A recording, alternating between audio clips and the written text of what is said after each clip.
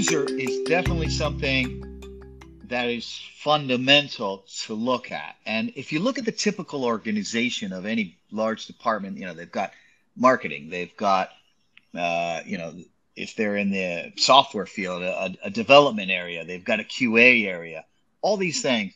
But only in the past few years have they started to really build up and empower the user research team, the user experience team. I think an analogy here is interesting. If you go into a restaurant and you don't like the food so much, or you don't like the ambiance so much, or something about the waiter pisses you off, it's going to take you a lot of discomfort to leave because you're already sitting down there, getting up in the middle of the meal. Let's just finish the meal. We won't come back, but we'll finish the meal.